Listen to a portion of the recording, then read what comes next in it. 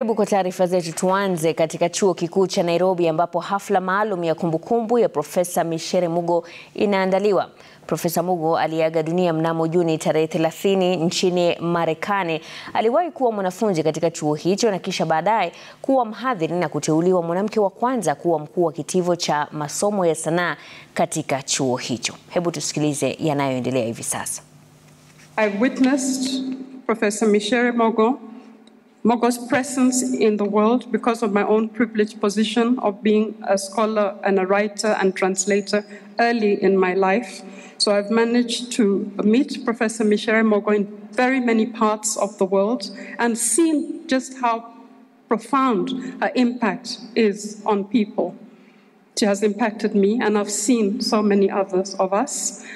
She has planted flourishing seeds in academia, in the struggle for justice, and in the lives of thousands of people whom she touched in positive ways. We are consoled that the towering and shining figure of Professor Micere Githae Mugo dedicated all her life towards lifting us up so that we may also do as much to others. We know Micere went to be in a better place where there is no more pain. After she has, we want to believe she has done what she was created to do. When I was listening to the tributes again in Syracuse, similar tributes which I have heard here were being said about my sister. So she's not only a Kenyan, she is a global citizen.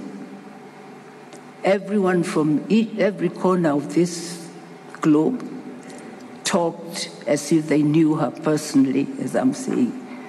And I was really very, very grateful to God for Micere's life. I know that our beloved daughter of the soil is smiling at us from heaven and cheering us on. And so I urge all of us to individually and collectively continue to uphold her ideals of Utu, Ubuntu, the African Renaissance, as well as education and justice for all. May professors so rest in eternal peace, and may her legacy continue to stand with us, and may we also continue to stand with Mombi and the rest of the family.